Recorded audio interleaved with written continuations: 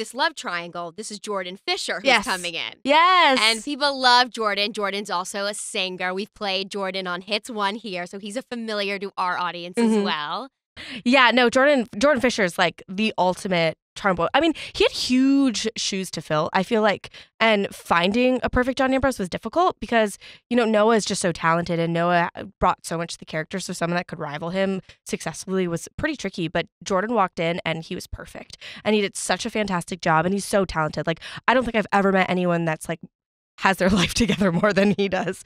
And he's just like, he can sing, he can dance, he can act. He's a good person. He can make a cocktail like perfectly. It's just, he's great. So who's the better kisser, Noah or Jordan?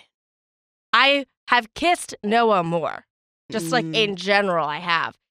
Jordan has better lips. He's got plush lips. Big, they're like plush. So there's the comfort benefit, and then there's the plush lips benefit. Yes. Like the kissing a stuffed animal. Yes. You guys, it's like probably the most impossible question to answer.